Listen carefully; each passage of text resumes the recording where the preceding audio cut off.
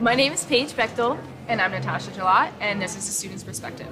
We are here live at the Market Square at High Point, North Carolina, casting our web series. And today our guest is Tym De Santo. Yes. Hi, Tym. Thanks for coming. Absolutely. Great to be here. Will you just tell us a little bit about yourself? Sure. How much time do you have? Quite a while. Couple hours? I'm a designer. I'm an artist, designer, musician. Wear a variety of hats. I live in Nashville, Tennessee, currently. And I do furniture, interiors, and right now I'm doing ground-up builds. I designed a couple of residences that I'm doing on my own. As I say to design friends when they're like, "Who are you? What are you doing right now? Who are you working for?" I'm like, "No one but myself." I'm like kind of the snarky guy who doesn't really want to, I don't want someone telling me what to do, but I seem to be able to do some things that people love, so that's a positive thing. Absolutely. Yeah. I am insanely intrigued by your entire background, and I know that there's a lot of different categories that we have to cover just regarding your life as a designer Right. and every aspect of it. And I shamelessly read through your bio on your website today just so I could maybe understand a little bit more, but I think we won't understand you entirely until we dive into the different backgrounds of who you are and where you began. But your education in itself, how do you think that has started or compelled your career? I know that's a great question, and I know what I should say. And actually, Rachel Moriarty, my friend Rachel, and I were talking about this. Really important in different ways, but kind of relationally. The relationships I developed there, and the things I saw people doing and the paths they were taking, I feel like were actually more important for me. I have a degree in business and art, both. My brother was a kind of a fairly well-known American photorealist. I kind of got pulled into that. Then I met my wife, who was a fine artist, and I managed her. At the time, while I had an art background, I was a ski racer. So I raced on the Audi Quattro Tour and managed her art business, and then slowly got pulled. I would say my wife, Dawn, pulled me into the creative direction. It was already there, I was doing it. But that's kind of how it happened. So university for me, I would say it got me there and allowed me to explore the different things I enjoyed in terms of creativity, but it feels very intuitive to me. What I do is coming out of my head and kind of was always there. That's a fair answer. But yeah. I feel like I have enough questions in itself about your wife, because I think that creative background is so interesting to see how those intertwine as well, even at like an early age in college too. Yeah. That's really crazy. And I did see something about photographic deconstruction, maybe, or my background in doing, I did. I've done a variety of things in terms of my own artwork. And the first thing that I did, other than the design side, was large format color photography. I was doing it trying to think of timing, in the 90s and she did like juried art shows around the country, and I had a number of friends that did shows like that. There were a lot of people who were doing photography and doing things digitally and developing, color work with a lab, but really weren't technically allowed to do that. Shows hadn't made the jump to say, like, color work is a machine-driven process. So the idea that I somehow have to own my own color machine to develop my work, it's a machine process. Like, there's not a lot of art going on. I capture the image, I get it, I print it out. The art is there. Once you have that done, it spits out the image. People really didn't want to hear that, so they weren't saying they did that. So I all of a sudden decided to do a body of work, and I shot basically the whole winter in Florida, South Beach, a lot of deco architecture. I would take the images with a film camera, use a digital film recorder to put it into a digital image, go in Photoshop, and I would overlay images. And it wasn't significant. A lot of it was cutting things out and putting skies in that weren't actually there, so it wasn't necessarily significant enhancement, but it wasn't an image that was captured in the camera. And I would enter these shows, and the first year I got into some really major shows. And when that I knew, friends that had done shows for years, realized what I was doing, they were furious. Yeah. They were no one had done those shows. Old Town in Chicago was one, which is a really great show. No one had done them, and I was saying, hey, I do digitally enhanced imagery. This is the process. Mm-hmm. The shows let me in. I wasn't tricking anyone, but they were completely freaked out. And so they held a meeting after Old Town based on my work that I went to. And I remember a moment where someone who will remain nameless, who was a friend from Philadelphia, who does these incredibly gorgeous, huge images of flowers, like looking under the bed of tulips, and came over to me and pretty emotional. And he said, you know what? I really appreciate what you're doing. He said, actually, I use machine. You know, I do that, but I've never told anyone. So here's this guy who's doing shows for probably 15, 20 years, winning awards, who never said that's how he. So he shows up at the meeting and he stands up and was like people, you know, fessing up to, and I was just saying, hey, this is what I do. Yeah. And people were upset, and then he stood up and he's like, actually, I have to say that's what I do as well. People were like, like, you know. So I'm excited that kind of shifted it. I think I stayed with the photography probably 3 years on the show side, and then made the jump to furniture. So that's kind of where the interior, Well, I think that's just the funniest transition. I think art kind of is the backbone of where design can lend itself to. Right. But I also think exactly what you did with your photographic work lends itself to how innovative as a designer you are, and how that sets you apart from everyone else. And I just like understanding the process of film. People don't use those things to their advantage when they could. Right. And there's no sense if you don't lose any part of the process by either post-processing or digitally analyzing things. And like even just from scanning my own film, I see that translation, and it was very cool. Right. Yeah. But do you feel like I feel like even when you're in school, it's art. So the idea is this unlimited creative freedom, and yet you've got these constraints, and I'm kind of like, it's art. Why would you put parameters? Rules are meant to be broken. Every professor is going to hate me now for saying but we also kind of understand those constraints in itself when we're giving an assignment. As long as you have reasoning or support to why you're making those rules, or then it's acceptable. Setting those standards for yourself, you can create your own set of guidelines for every project that you do. Right.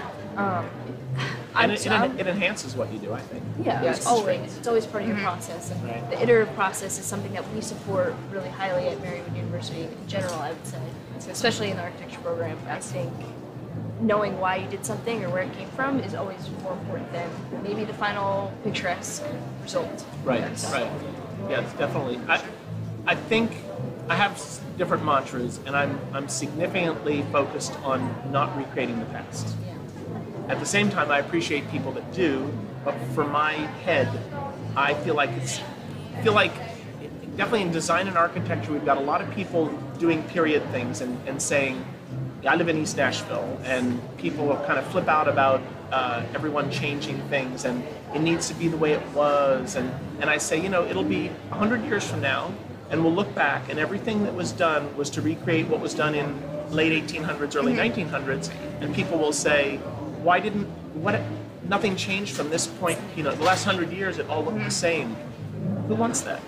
Let's keep the best of the past, move forward and do great designs that become new classics, and then do the next wave and the next one, So I'm definitely focused on pushing that and doing fresh new things, for sure. Yeah, so I guess you talked about photography being an artist. Did that ever overlay into your furniture design, or did it kind of go to a dead stop and then did you pick up furniture? Or do you still kind of do a little in between of it all? No, it kind of stops. Really? I think it's a plus and a minus. I do this and accomplish what I want to with it, and then I see something and then I You'll do that I hate to see it's like the squirrel in Ice Age. Makes sense. You're like, kind of like your an acorn. personality. Yes. But that is kind of how it worked. So I jumped into furniture with a design partner, and we did a number of pieces that were hands-on. We were doing the welding, cutting, everything. And then I ended up doing a piece with the company here at High Point, and encouraged me to do like offer panels of imagery on the thing, but it wasn't my work actually. It was like in this particular piece I liked the idea of showing. I shouldn't say it wasn't my work. It was like my blueprints. Okay. So of structures. Yeah. But then we didn't launch that piece. So it's the nature of the industry, right? Like, oh, we're doing this. Oh, no, we Funny, didn't get how there. ironic. It's kind of like what we have going on here with our universities, like the University Hall of Innovation. We kind of do like these small scale pieces Right. of furniture, and then we have the voting going on in the booths to see which ones will come back in the spring, Right. full scale. Right. And then from there, how far will they go? And of course, that's not a constraint. Anyone else could take their pieces wherever they want to, right? Yes. I mean, money matters. But I'm just saying it doesn't have to be the end. It reminds me of American Idol with people like, oh, this was my only opportunity. I'm like, really? Like, why don't you just go play music and record some music? Like, so yeah, these pieces, there's some great pieces here. Why not, right? Yeah. So you definitely want to talk about music. You already brought it up. Music. Music. Yeah, I have been involved in writing and recording music for a long time. So that's another thread that kind of runs through everything.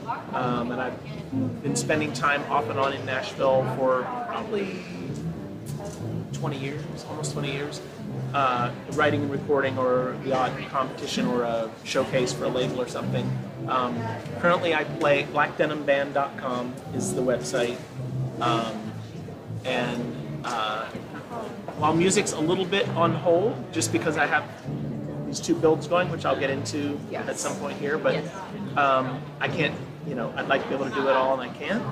So I have to get them built and get those done. So the music, I jump in whenever I can and go in and tweak something, whatever. But I have Black Denim it's been a few years of work. There's a new single. The new single that comes out with it it's called When You're Dead, and it's Dark. It is lyrically, but the idea is there are all these things running through it, but it's not so bad. It's like, think about it. We're thinking of all these things. We have so many things to deal with, and when you're dead, it's just like, it's like the idea of like release. Like I don't have to please anyone. I don't have to do anything. Now, of course, I don't want to die. I'm not advocating suicide. It's not that. Yeah. But it's just kind of this snarky take, like my design work is.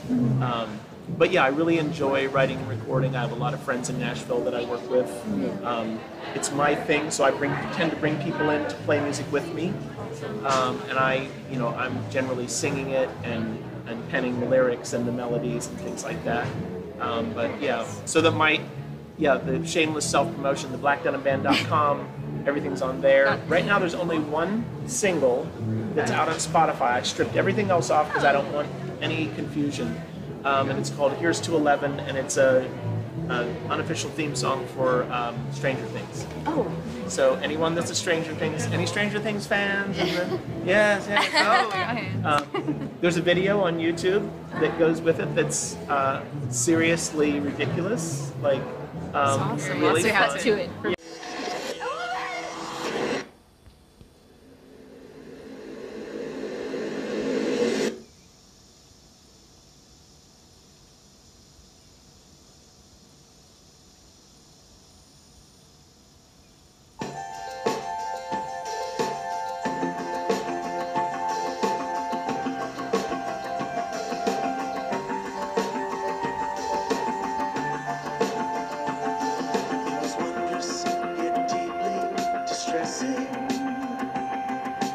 Under the radar for sure. How those kids grabbed attention of millions, and they gave us a way to ignore the world. Just like magic, she came out of nowhere and helped him to learn what it means. That a friendship is more than a number, but 11 was still what he needs. Stranger things, all those stranger things, they always add up in the end. Stranger things, all those stranger things. Yeah, I have a son, Rio De Santo is one of my sons, lives in LA, he's a filmmaker, and he kindly, I flew him to Nashville and hired him to direct the video. Wow. So we got a house that was being redone, sledgehammered through the wall, like Jason Marsden from Full House and the boyfriend from Full House, that's way back. He's also one of the voices in Goofy movies and Rugrats and all these. Jason's in the video and Noni Mason from Stomp, but like all these, it's really fun. So take a look at Here's to 11 by Black Denim. It's a YouTube video. So yeah, all kinds of stuff. Well, exactly what you started to say about the songs you're releasing. I think the balance of all of your creative outlets. How have you handled that? Because I kind of relate to that personally. Just thinking about all the passions and different hobbies that have pulled me in a lot of different directions, and it almost made it really difficult to choose interior architecture as a major. I had no idea what I was really going to get into going into college, and I somehow felt that interior architecture encompassed all of them, like that being photography, design, art, music. Like it sort of does that for me. But how would you describe how it does that for you? I think, to be very honest, I'm always distracted. Not a good thing. So as cool as it is, I get doing Design Star on HGTV. I got the Renaissance tag because no one else. I can lay tile. I can pour concrete. I can stain this. I can build that. Sounds really cool, except that then you're like utilized. You're not really a designer. All of a sudden, like, oh, Tim can do that. I'm just a worker then. Yeah. So it's difficult for me. I constantly have to think about what's that focus. Like the houses. Okay, I have 2 houses. It's a lot of money. I need to get these done. One of them needs to get sold, and I need to have a place to live and work in the other one for now. So it's a bit easier to focus, but even then, I'm pulled, like, music's just sitting there, and there are 3 videos that aren't edited. But I strongly encourage people to focus, just because I think we see that when someone's kind of maniacally focused on what they're doing, they tend to get a lot further. It's been great that I can do a variety of things, but I honestly think I'd get further if I just stepped away from some of these and just designed and did this, or just wrote and recorded music and did Black Denim. And so I'm trying to do that, but in terms of school, not an easy thing. Or if you're, it's so early. It's so early. How do you make this? How do you guys make the decisions, or do you have other things that pull you away? I guess that's like kind of like a post-college type thing. You kind of want to see like which path takes you, which definitely helps, like being here at High Point and like talking to like design industries and like what paths like they chose. It's like so inspirational for us too, because we're like, we would never think of these things like to try out or test, but like we could end up loving it. Like there could be so much passion in that.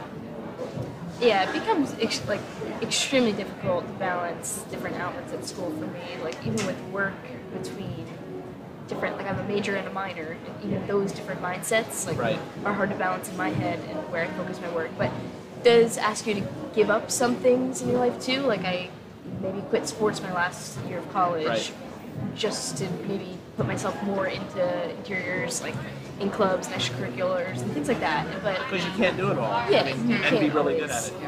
Yeah, and put your full effort in. And it's hard to not feel like you're putting in your entire 110% of passion and effort into what you're doing, which has always been a struggle for me. But hopefully that alleviates, maybe now hearing your side, maybe it doesn't alleviate once I leave college, but we'll see where it pulls us. Hopefully you'll see things that you can focus on that you're passionate about and get you through. And there are definitely times, like now, I'd love to be finishing that album and doing the videos, but it'll happen. Yeah. I'm building a studio with one of these houses I'm going to work out of. So for me, I'm like, when that's done, I can step into that space and now step away from design for a moment and finish the there and shoot out of it.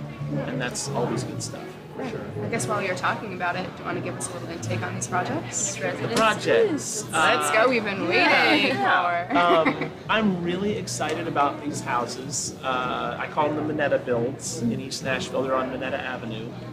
And I'm working on a 50-foot wide by 220-foot long sloping lot. It has about 20 feet, 22 feet of fall pretty consistently through the lot. And so there's a front house and a back house. Nashville has an ordinance that allows you to build 2 houses on 1 lot, which has driven development kind of out of control. And what developers typically do, who aren't designers or artists, they're just developers and they're just making money, will come in on a 50-foot wide lot and make 2 skinny houses that are like 15 feet wide, 6 feet apart, super long. It looks like Noah's Ark, basically. They're gabled in the front. They're really aesthetically uninspiring and almost like I can't believe, you know. So anyone doing that in Nashville, yeah. Okay. So that's happening all over. So I came in and decided I wanted to do a front and a back house, kind of pull them apart, make them their own space. And it would be difficult for me not to say, when people look at them, they say falling water. Like right away they're like, oh, Frank Lloyd Wright. True, I love Frank Lloyd Wright, but they're not a spin particularly. I'm using that lot, and when you come up above the houses, all of the roofs are offset angles. So they might have a straight back edge, but these will grow out like this, and then this one grows further in the front.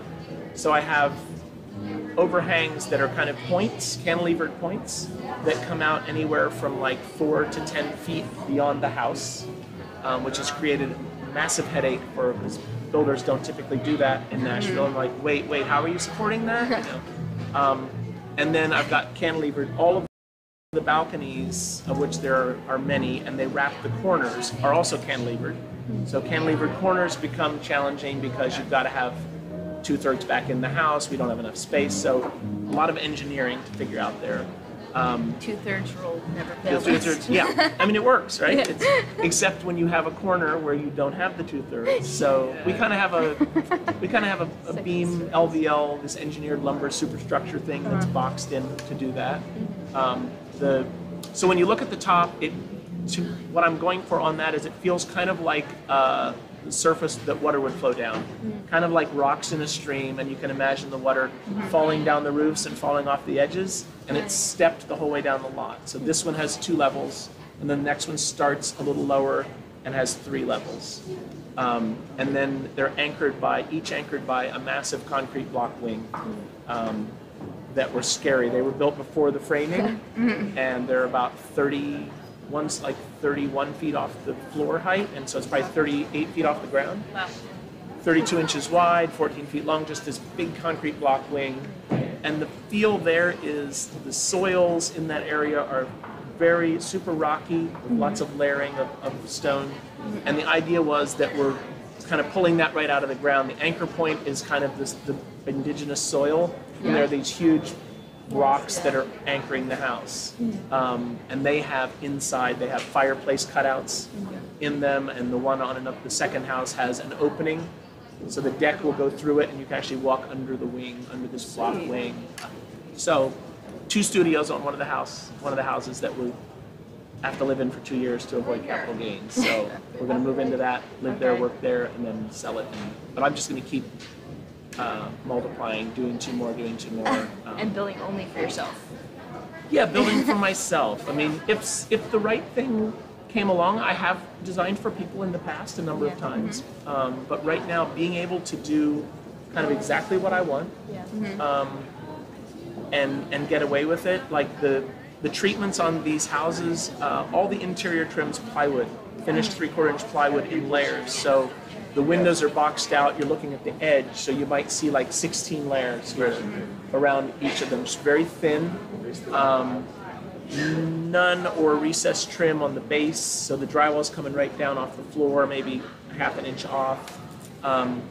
Just things that are kind of like, why do we do what we do? You know, but if you're working with people in the construction industry, their thought is, we'll just trim that out. We'll just trim that out. I'm like, no. This is. They're kind of framing the finished thing, so it makes it difficult.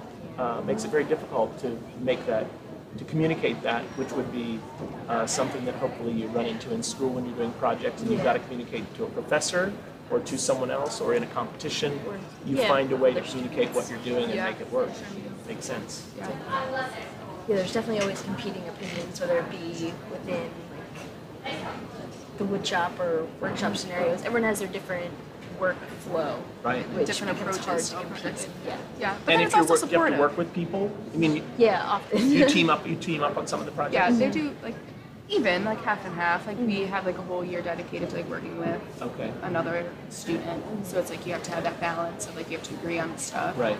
But then it is, like I said, it's also more supportive than like challenging too. Okay. Like it was nice to have like support like a second set of ears, but then Is it more supportive than challenging? Like it's probably more challenging. Okay. But then it's Definitely depends maybe, who you're working with, but I think Yeah. anyone could agree with that. It depends just on- like our class in general, just like how we are.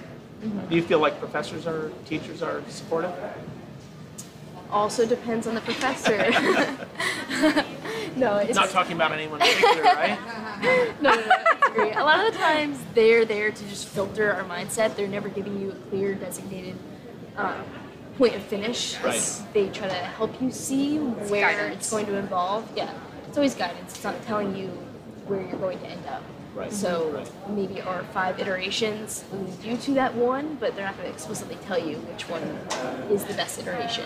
So And how does I have to ask this because of my background and current social media, everything. How does that play into pursuing design in a college, university setting? There is an option now to be a voice for design and not even do design. You know, I mean, I know people that are designers, but they actually don't design, and they do have a voice in the industry. And there is always television. I mean, I always like to do that kind of thing. How might that wonder work? why we're here What's right that? now. I said you wonder why we're here right now. This is it's exactly what we're talking about. I think High Point has also changed our perspective on that entirely. And maybe it's not something that everyone in our university sees, but social media has impacted, I think, a lot of our school, whether that be through Pinterest, Instagram, et cetera, and where they're drawing inspiration from. It also becomes a point of wanting to reference something maybe too explicitly in a lot of scenarios, like in not the best way. I think sometimes it maybe loses our creative interest, but I also think there's no absolute possible way anyone could ever copy something entirely. I think design is always evolving in the fact that it's okay to reference the past and make for a better future. Yeah. We talk about timelines, I think, a lot. And Yeah, we don't. sometimes in our conceptual backing, even social media and the way that our generation is changing influences a lot of our projects and how we think of that future tense. But Is there anyone in the program you're in that are carving a niche in social media already? They're in school and they're pursuing that kind of thing? Well, You looked over there like, is there we would someone be over the here? crew Oh, no. to say so, I think. it would be kind of like the group of us that definitely Okay. do so. Okay. But I myself have a minor in photography along with some of the other students that have kind of gone through the interior architecture program, and I think that's funny to see how that overlaps into what we do and the way we exploit everything that we do. Like I think we talk a lot about this, I don't want to say aesthetic because I don't love that word, but the way that we actually display what's happening and how people see us from another major too, like people at our school, the way they look at interior architecture, I think, is very unique, and they kind of set us maybe to a higher standard, or I'd like to think. And it kind of represents this pristine image of what we do, and either our workspace or our workflow and how we process things. Right. They don't get it, and they don't need to get it, but as long as we get our process, I think it's cool how we can show it to them. Yeah. I think the way we present ourselves is really important to us, and that's what we're trying to change, I think, with future generations of interior architecture at our school explicitly, and which is why we're also doing this show, so people get an idea of the conversations we have. And mostly to gain the confidence to be talking to people in the industry, Right. for sure. Because a lot of people are like kitty cornered, they're shelled in, like they're afraid to express like even just their thoughts, like the simplest thing. Never mind like talents, just have conversations, Right. like talk about things. And a lot of people, like a lot of students, just hold that in. Yeah. I mean, even what you say about different career paths and professions, like that's what we grasp more from being here and seeing the different outlets to what we could possibly do. And even just being in the field or working at my firm, I see those things too. Even talking about being a sales representative or working for some niche program. Right. It's not exactly what we talk about in school, because we want to give you the full breed of education and not limit yourself in any aspect, but Right. it needs to be made aware that that's a possibility And to everyone. do you find, I feel like whenever I come to market, a lot of people would like everyone else to think they have it figured out. And as you get older, you realize that generally nobody has it. Even if it's going, you have runs where things are amazing. I mean, I've different, life is kind of like that. And I'm always kind of looking at what might be next and how I might want to reinvent myself. Even though I'm enjoying what I'm doing, I like doing these builds. I like that. I like the music. But what else is out there? Kind of brainstorming that. And I think that's like a wake-up call. You tend to think when you're younger that you look at a given person like, oh, I'd love to be doing what they're doing. Then you actually figure out what they're doing. What are you doing? And then you're like, oh, really? It's not quite as straightforward as you thought it was. And so maybe that's not really. I'm not offering a lot of stability and emotional stability by saying that, but it's a good thing to know everyone's trying to figure it out all the time, in some way. But I think you've been able to balance it by the way you've gone back and forth in your career too, to where you've been able to handle all those different aspects. I don't see myself ever almost being able to accomplish that, being either dealing with furniture at such a minute scale and then interior architecture to architecture and even grasping that exterior.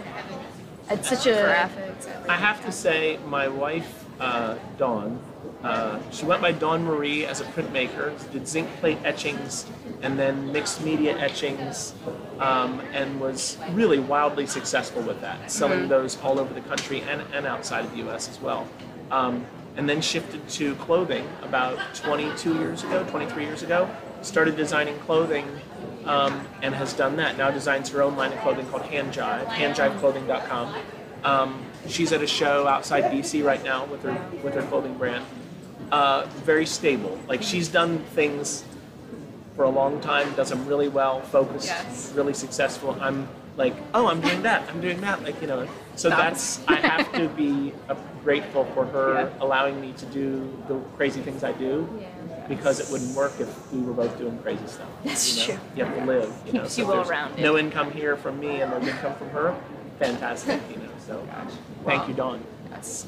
There's so many more questions that we want to ask, but we are getting short on time. But there is one thing I want you to explain. I know previously on the red carpet and the parties afterwards, can you explain the signatures on the jacket as well as the dog head or the wolf? Sure. Patty. Yes. Patty the poodle. And sadly, Patty didn't come along. Oh. I looked at those things, which have been at market, I think the jacket was last market. Patty was here last market, and I think 2 markets maybe at least. And my thought, well, there are certain people we hang out with, and few of them couldn't come to market. And I thought this is going to be different. So fortunately, Rachel Moriarty's here. We can hang out together, but we're missing the Coen brothers. Joseph Hacker's around, but we're kind of not this collective that we usually are. So I looked at the jacket and Patty, and I thought, you know what, I'm going to give them a rest, and I'll probably bring one of them back next market, but I might probably shift what I'm going to do. But the idea of the jacket was, people come to market and it's overwhelming, and they're, you talk to people and they're like, oh my goodness, I'm just I can't even move. Are you going out? I'm going to bed. So the jacket idea was to kind of make people smile and get excited about who they are. So that I'm not saying, hey, this is who I'm Tim, and this is what I do. And I'm like, hey, what do you do? And they say, I'd love to have you sign my jacket. So that jacket became kind of this piece of artwork. And at the end of the market, I should have it now to be able to go, this is it. To get framed. It's I just have a picture of it. Okay, right? You know what it looked like. So did you guys sign it? I did sign it, but I signed it in yellow marker so you couldn't read it. Well, that's part of that color part palette. of the presentation. So it's an amazing thing, and I got it when it was done. I thought I need to actually produce this jacket, which I may do, actually do a limited run of them. And I would offer buy. them. I would buy. The one signature. I just think it's really cool. All these people, and I've had people come up to me already at Mark one day and say, they grab hold of me like, your jacket, where's the jacket? I signed your jacket. I'm like, so that's how they remember you too. It is. That was the idea for that. And then the poodle head, my wife and I were in Memphis at a show for her, and we were rambling around one evening, and we went into Urban Outfitters, and there was this, she's like, Tim, and I turned around and she's got this poodle. I'm like, whoa. And it was really freaky. And as you know, that it looks really real, kind of like. So we bought, it was $33. We bought the dog head, and I was trying to think of the same kind of thing. What do I do at High Point to kind of unnerve people and bring them out of their pretentious, like I'm the designer thing, you know?